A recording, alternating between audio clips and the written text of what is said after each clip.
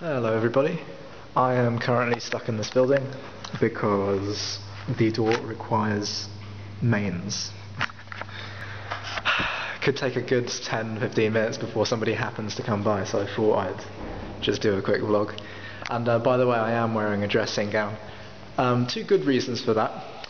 One, it's very comfortable, and two, my coat reeks of barbecues because I bought another disposable barbecue. It was only about £3. And then when all the smoke sort of drifts into you, I guess the smell kind of sticks or something. But now my coat stinks, so I can't stand to use that.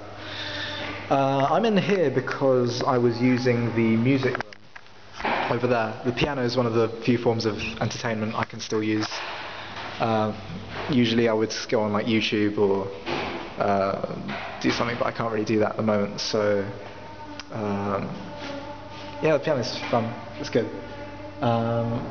Which brings me to productivity, because with all this entertainment accessible whenever you want it, there's an argument that our ability to focus and do stuff that we don't want to do has decreased because of all this availability of stuff that we do want all the time, like entertainment and all sorts of things like delivery times, like next day delivery and stuff. It's all like instant, it's all whenever we want it. And so when we're doing stuff that maybe we don't want to do, maybe our sort of focus goes down. And there's a book called Deep Work that talks about it. I'll try and link it, or at least give the author's name, so you can find it. But I hear it's very good. I'm going to try and get it as soon as I can.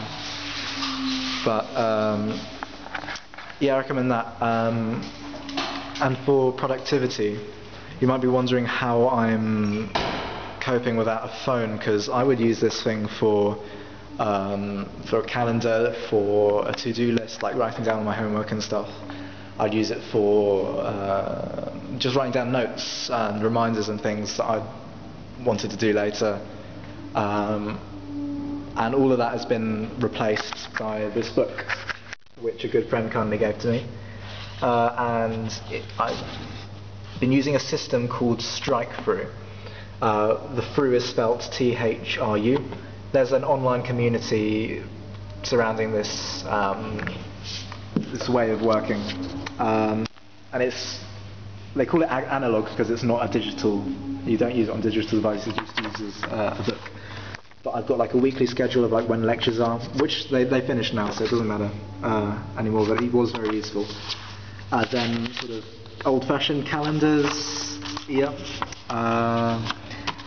Then to-do lists. So basically these numbers reference, you basically write down all of your to-dos in a section near the back. Where is it? There it is. So you like detail all of them, and then you sort of index it by page number, and then you write down numbers for each page, like 1 to 10 for each page. So this task 1, 2 is the first page, the second task. And that way you don't have to keep writing out everything, all the tasks over and over again, which is one of the disadvantages of using paper, so that helps to circumvent that. Not sure if this will help my productivity, to be honest. I think it would work for some people, and I think if you're not as productive as you'd like to be, you should give it a try. Just for a week, just see if it improves stuff. Because like the idea behind this is that, like with a phone, you'd get distracted by like all your notifications and social media and stuff, whereas with a book, like its only purpose is to help you record like when and where to do work and stuff. So you can't get really distracted. You can't get distracted from your work from that. So yeah, definitely recommend you look it up. Strike Through. It's a list of all the tasks. So I haven't really been using it loads. I have admittedly been keeping a lot of it in my head. I've never been very good at productivity, gotta say.